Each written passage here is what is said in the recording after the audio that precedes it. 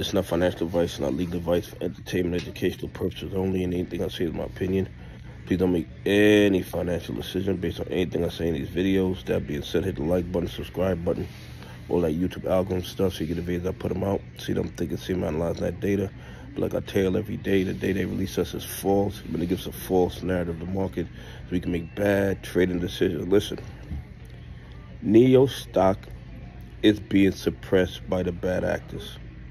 And I'm not telling you to buy, hold, or sell NIO. I'm just telling you, based on everything that NIO is doing, based on their sales, based on their revenue, based on the new models they have coming out, based on the fact that they're adding 1,000 new charging stations, based on the fact of their battery switching technology, and they're slowly taking away market share from BYD and Tesla in Europe.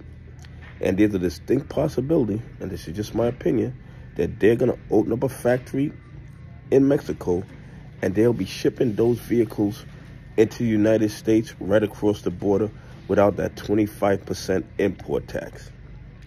So with everything going on with NIO, there's no logical reason in my mind for it to be trading at such a low price. And the only reason it's trading at such a low price is because the bad actors are suppressing it. Okay? As far as I'm concerned, NIO is a long-term hold. I love it when they push that price down so I can purchase more shares. I believe, and this is just my opinion, and once again, I'm not trying to buy, hold, or sell NIO, but long-term, NIO, BYD, Lucid are going to be big players in the EV game. But NIO is severely undervalued. The price should be trading at least double what it's trading for, in my opinion, based on all the other factors surrounding NIO Car Company.